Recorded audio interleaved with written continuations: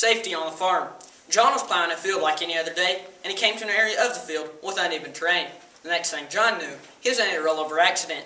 John died at the age of 43 because he was not wearing a seatbelt and his tractor did not have rollover protection. This story is close to me because I have worked on a farm and been introduced to unsafe conditions. I have been taught the proper safety procedures in those situations. Some of these unsafe places are in a tractor, or maybe handling large livestock, or working around pesticides. Good morning, my name is Lane Waltrop, and I represent the Artesia FFA chapter. I have worked on and around tractors. I believe my cousin John should have been wearing a seatbelt. The National Ag Safety Database says that tractor rollovers account for 50% of tractor-related fatalities. I think we should have more training and guidelines on tractors. Tractors are the main cause of accidental deaths on the farm, says the Department of Environmental Health and Safety. Hazardous areas include mechanical parts, uneven terrain, people outside and around the tractor, or attaching implements to the tractor. The National Ag Safety Database says that rollover protection structures are standard equipment on tractors since 1985. Rollover protection structures are 99.9% effective in preventing deaths to tractor rollovers. They also say that many tractors made before 1985 are still used to this day. I believe every year your local tractor dealer should inspect and service your tractor. Your local dealer could also discuss safe driving practices and focus on safety precautions in the situation of a rollover.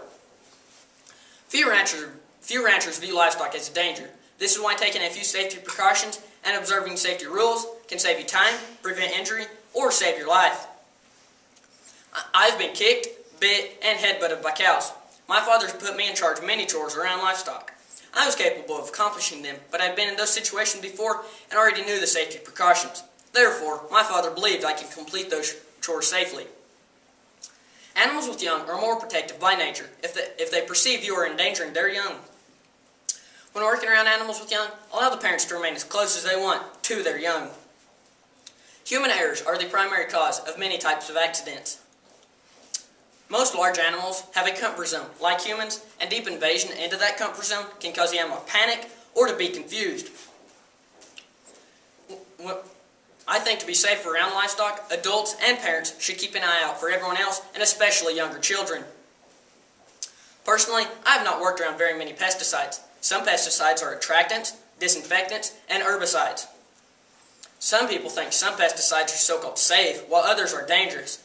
This is not the case. All pesticides have the potential and can be harmful if they are used in the incorrect way. There are many ways to die or get injured from using pesticides, such as inhaling them or digesting the pesticides. Each year, 2.5 million tons of pesticides are dumped on our crops. This is a very high number, which in return calls for a very high death rate. The World Health Organization states that 220,000 people die annually worldwide from pesticide poisoning. The World Health Organization also says that many farmers who use pesticides are more likely to have a cancer incident than non-farmers. Safety precautions include reading the labels, always use protective equipment that is clean, and to protect your lungs by using respirators. While working on a farm, you are introduced to many unsafe conditions. Injuries can result in something as small as a smashed finger, or extreme as a lost limb, or even death. There are national safety standards for age-appropriate chores and jobs in agriculture.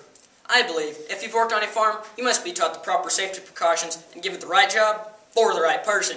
Everyone wants their family to come home safe and uninjured every day. I hope you have a better appreciation for farm safety and its needs. Thank you.